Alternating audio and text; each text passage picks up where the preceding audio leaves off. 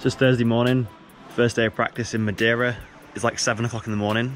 Practice is going to kick off in about 2 hours. So I have a shuttle, or we all have a shuttle to the top of stage 1. Ride down that, up to stage 2, down stage 2, and then down stage 3, and that's today done. So I'm going to take you through the next couple of days of practice and show you guys what it's like.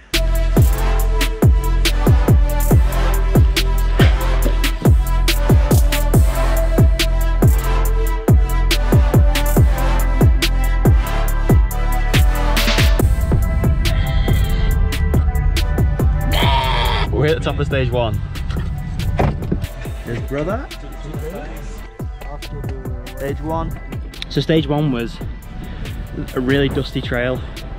A lot of the corners had blown out, like really deep dust, and you couldn't, in my opinion, you couldn't actually tell where to push and where to like stay steady, because some of the lines just ended up leading you off the wrong direction, or the ruts would be so deep, like you just had to have the upper body strength to keep yourself up.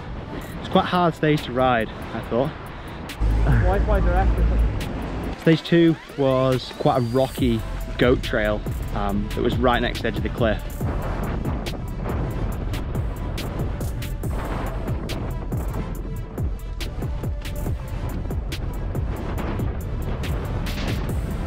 Put a puncture hole in the tyre. I ended up puncturing a tyre on that, which is a bit annoying. So I plugged that hole and then we cracked on. Yo! Stage 3 was, again, like quite a narrow single track with an edge of trail right next to the mountains. So you have to be really focused to stay on track and on line. Whoa.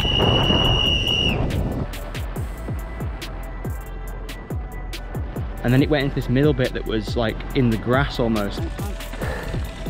Nice. Whoa, fuck. That was a big hole. There was like, if you went offline ever so slightly, the holes, there was some really big holes in the long grass, which took a few riders out. I felt like I rode it all right, but again, like I was kind of like on my limit. Like I didn't really want to push too hard on that stage because I was just making a load of mistakes. So anyway, we cracked on. So we just got to the top of day, well, it's day 2. Start of stage 4, which is the gamble track. The first stage we rode, stage 4, was gamble, which was basically just big berms and jumps, and it rode so fast, like a lot faster than I was thinking it was going to be when we walked the track. So I think that'll be quite a tough one to race.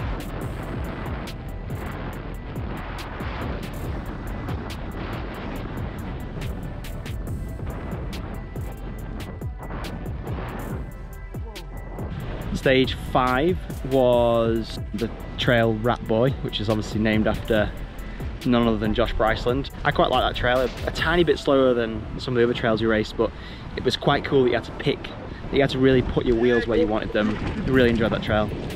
Yeah, that's the one. I'm gonna rail it and then it's... Oh!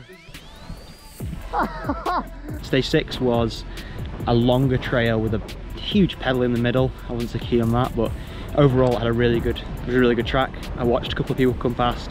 Samuel came past, and yeah, really cool to watch. Yeah, but really that's good. The thing, it's weird. It's just like, it's in your head. Yeah. Riding is just... Hey? The right way to go over all the roots next to the tree.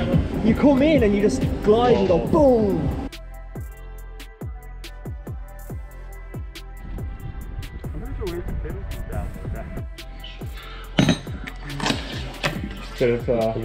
Stage 7 was like the iconic Queen stage, which is where you ride like literally right next to the cliff edge and you're like 1,000 feet above sea level, and there is literally nothing but the trail and 1,000 meter, 1,000 foot drop, whatever. It's fairly basic in some bits, but it's a really iconic place, like on the west side of the island, I think that is. Again, steep, dusty, big swooping corners you had to set up high for and then rail the corner.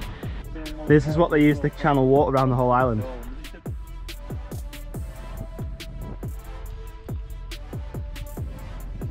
Stage 8, so the final stage of the day, was stage 3 that we rode the previous day, and then it went into a street section at the bottom which mingled its way through some back alleys and then a really cool set of berms to finish off, and then finish at the seafront. And then after that we had a nice refreshing drink and just went for a swim. Yeah, someone told me never to turn an opportunity for a swim down.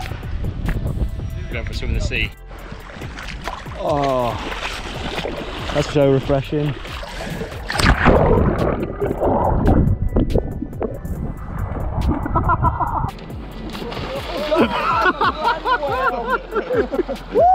Oh, what a good end to great practice. So yeah, hope you liked the video from practice today.